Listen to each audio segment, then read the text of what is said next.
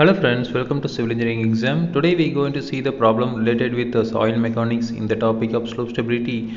So the question is, an excavation is to be made in the soil deposit with the slope of 25 degree to the horizontal and to a depth of 25 meters. The soil has the following properties, that is C, the cohesion equal to 35 kilonewton per meter square, then phi angle of internal friction is 15 degree, then gamma unit weight of soil is 20 kilonewton per meter cube. So we have to find out the factor of safety of the slope assuming full friction is mobilized.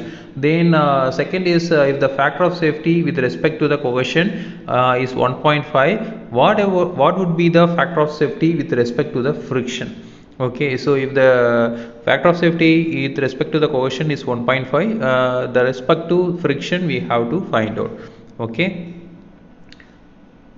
So the solution, so for phi dash is 15 degree, then beta equal to 25 degree. So from the Taylor stability chart, we have to get the stability number. So the n is equal to 0.03. Okay, so we know the formula for factor of safety, Fc equal to C dash divided by ns into gamma into h. So we know the formula.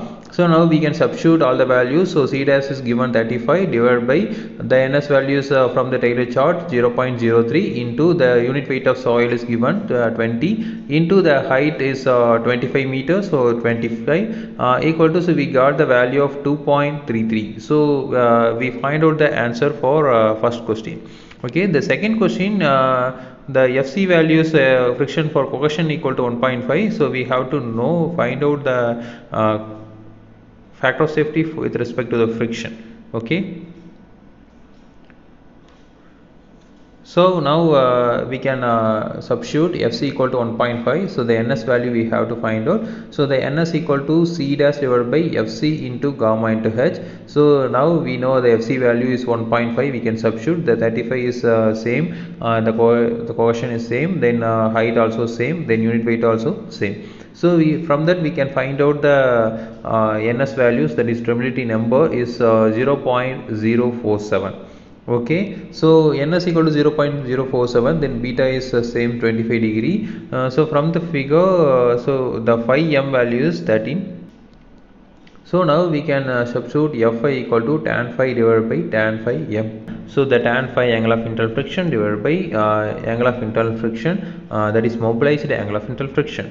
So now tan 15 divided by tan 13, so 13 degree is we find out. So from that tan 15 is 0.268 divided by tan 13 is 0.231. So from that solving this we got the value of 1.16.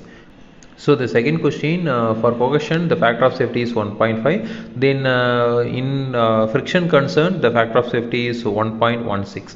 Okay, so this is a method we can solve the problem. Again we will see next video. Thank you.